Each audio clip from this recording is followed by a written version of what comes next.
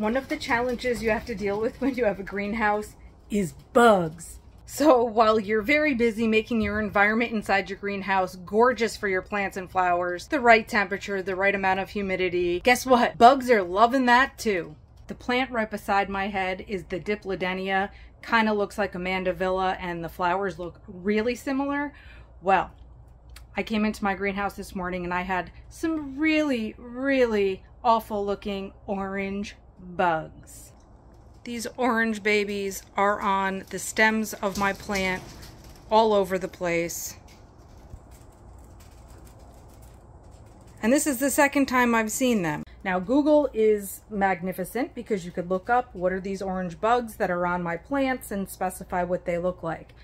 Well, I found out these are orange aphids. Aphids do come in a variety of, I guess, sizes and colors. I don't know.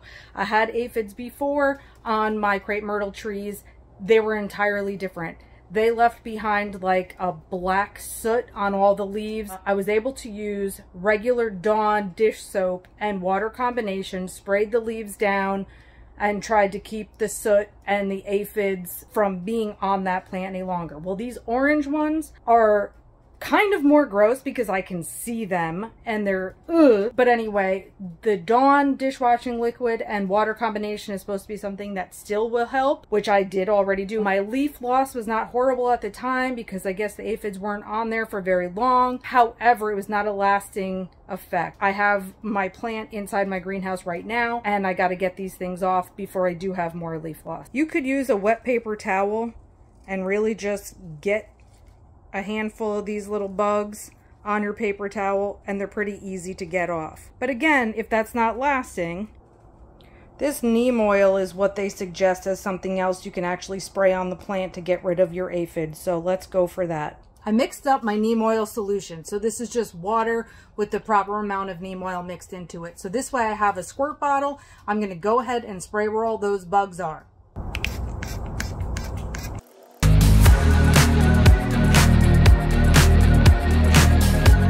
One of the other bugs I have in here right now are mealy bugs. They are on my hibiscus.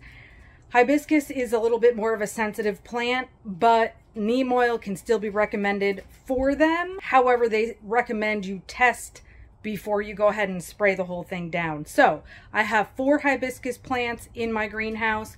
I'm going to experiment on one of them with neem oil and see if it gets rid of those mealy bugs. They are tiny little white specks, but they're gonna like suck all the nectar out of the leaves and right around the bud of the flower and everything.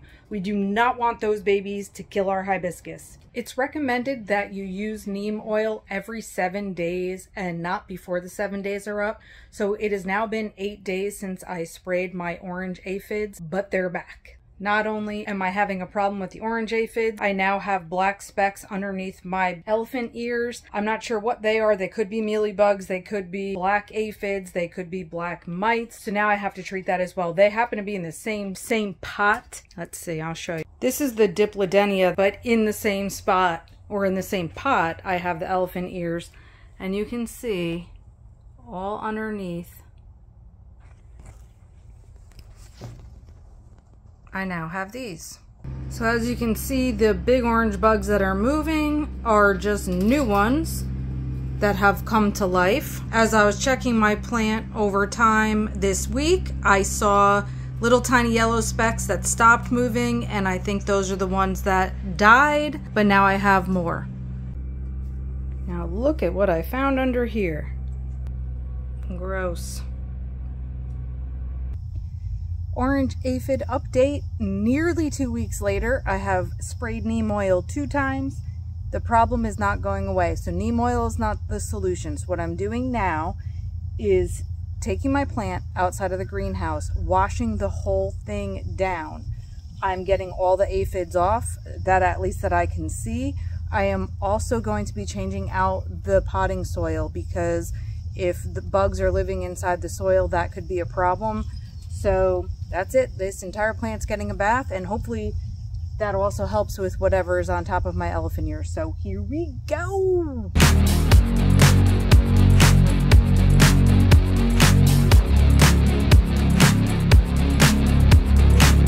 I just wanted to give you a final update on the Dipladenia and the orange aphids.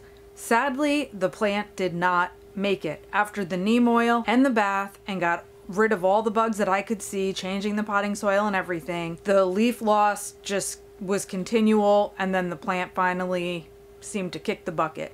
So I cut it all back. It's not entirely devastating because technically I think the plant was supposed to be an annual anyway. Still, I don't really like to lose anything, but that's the update on that. And the elephant ears are not fully done with their mites. However, they got pretty sorry looking, and it was actually because of the temperature in the greenhouse. Even though it's technically winter or very early spring, the temperatures can get very, very hot some days, and I'm still trying to regulate that inside the greenhouse. So some of the plants that are a little bit more cold hardy and, you know, our annuals in my, or our perennials in my area have a little more difficulty with that baking heat. Not so worried about the elephant ears though, because they propagate easily, so it's going to be just fine to make new plants of those. Then of course I have my lovely hibiscus, which still amaze me all the time, and they keep blooming and blooming despite the fact that I can't get rid of the stinking bugs on the flowers. I keep washing them off, but they keep coming back. So we're having a little struggle there, but the babies are still blooming and bringing tons of joy. So that's what we got. Having a greenhouse can be a lot of work, what with dealing with the pests and the bugs and all the things you may have inside, but it's still overwhelmingly worth it to watch these things grow and to be able to propagate things and not have to worry so much about the weather.